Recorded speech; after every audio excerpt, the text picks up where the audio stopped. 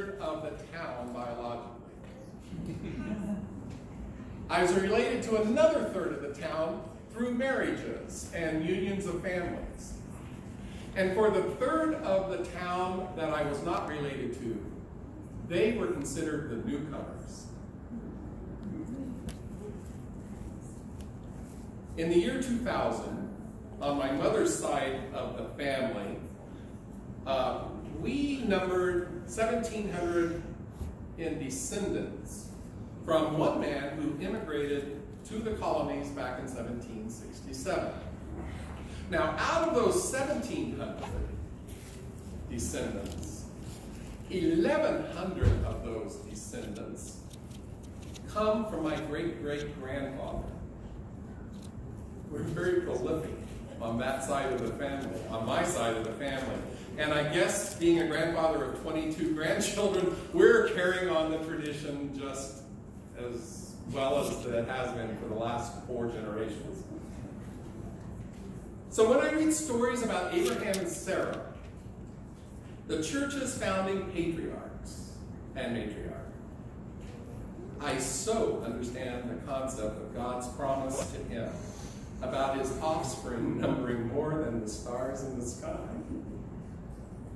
This promise was given to Abraham because of his faithfulness to God. The promise of ancestors that Scripture talks about, I believe, refers to more than just the biological offspring of Abraham. I believe it refers to all who believe in Abraham's God.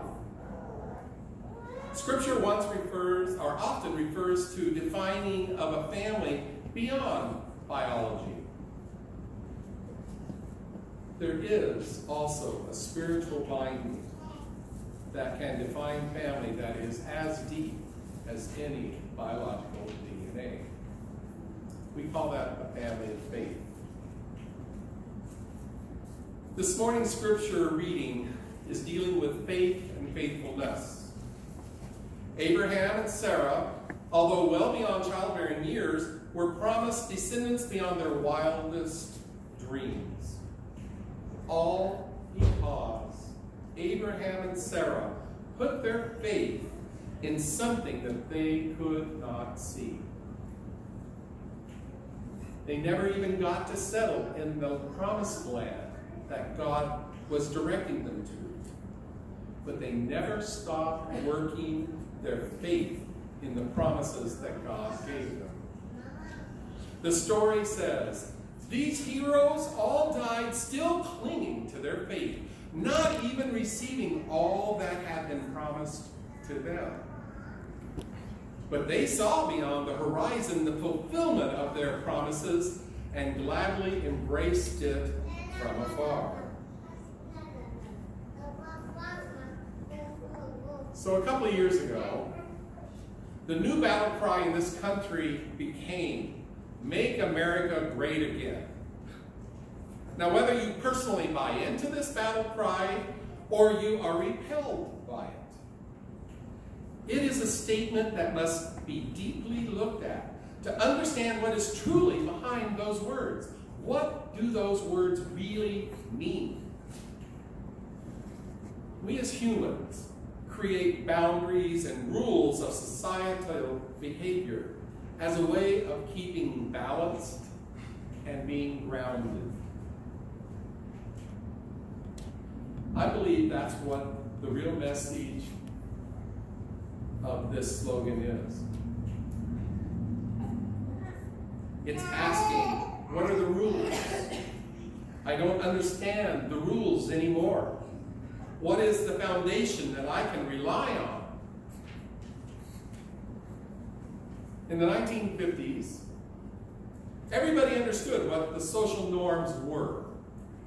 Because of societal rules and norms, everybody knew how to react to various situations that one would meet on their daily living. But you know, all that started to change in the 1960s as our society began a major social revolution. And every aspect of life has been challenged in what its norms were. Even mainline denominations have also been affected in this revolution, and most have been slow to react and embrace the challenge of change, which is still happening. We are still in this social revolution. It hasn't settled down yet. Historian Diana Butler-Bass points out that about every 500 years, this church specifically goes through a major shift in both thought and in function, and that it last happened 500 years ago, and out of it came the Protestant movement. The Christian church is once again in the midst of a spiritual shift in the way things are being done.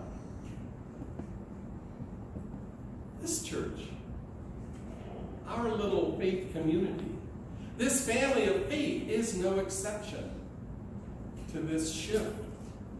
You see, the rules have all been changing for us as a congregation. Like Abraham, as a congregation, you have stepped out in faith a couple of years ago, specifically, to follow God's call to a new future.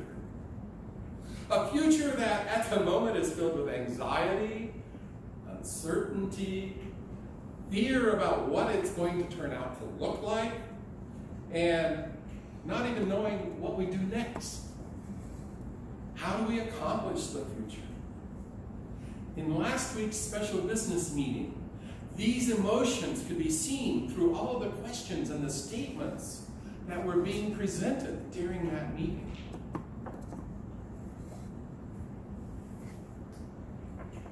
This morning's title of my reflection, God Isn't Interested in Churches, isn't just my trying to come up with some catchy phrase. It is a statement that asks the deepest question a congregation needs to ask and answer for itself. It is a question of why. Why do we exist as a church? Why do we exist as United Congregational Church? What is our faithfulness?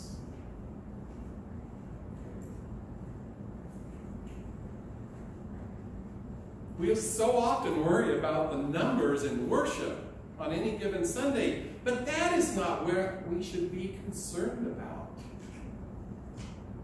What we need to be concerned about is how did the church ministry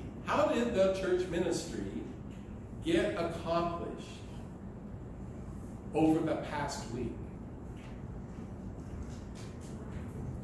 Some people equate coming to church as a ministry of the church. That's not what worship is about.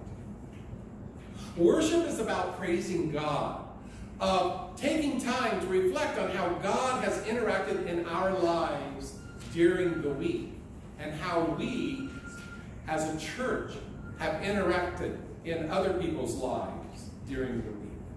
You see, God isn't interested in churches. God is interested in relationships. Yesterday's activity of passing out water is an example of relationships. Through the simple act of passing out water, it allowed those of you who were involved to talk about this church and what it's about. The church exists for one purpose only, and that is to do ministry, to do relationship.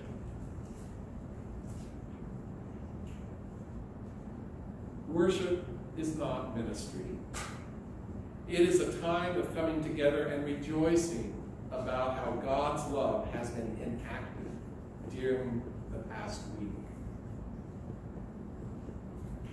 As we seek to find answers about what our future is, we as the church body need to come together and have sacred conversations as a whole unit. Not just 15 or 20 of us, but all of the 60 and 80 and 100 of us. about why we as the United Congregational Church are here. What justifications are there for us to exist? We cannot move forward into the future by living in the past. Questions on how we survive another year should not be the deep question of this faith family, but rather, what is our reason to exist as a faith, as a family of faith? What is our mission here in Grand Island? I shared with you a few weeks ago the short review of how 3 different congregations found their way to become this congregation. Thanks to Deb Rakowski, who found a bunch of pictures and put them up out in Fellowship Hall. I have moved that here to the front of the foyer, so when you're leaving today, you can kind of look at some of that history. Our ancestors in faith had a vision on what they were to do. And I'm pretty sure that in each step forward toward the future, there was just as much uncertainty about how they were going to accomplish their vision.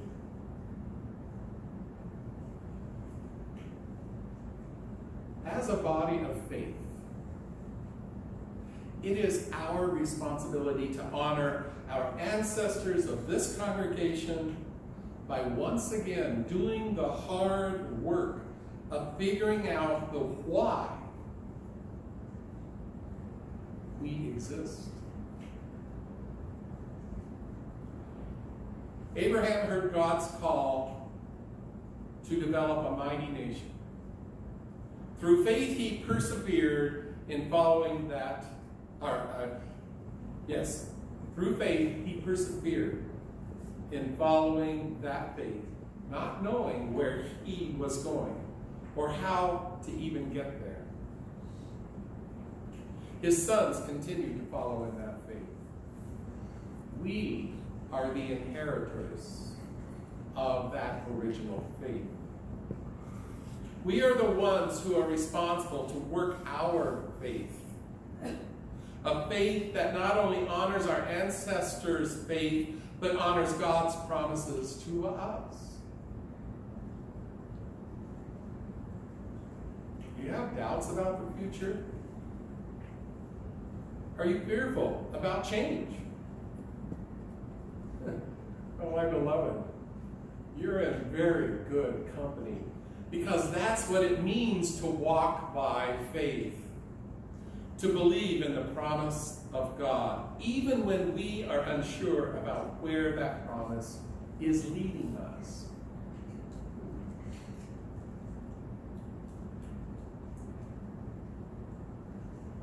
Scripture says, "So because of this faith, God is not ashamed in any way to be called our God, for she is preparing a heavenly city for the family to dwell in." What greater promise is there than that? That we are part of the city that is being prepared. That's our future.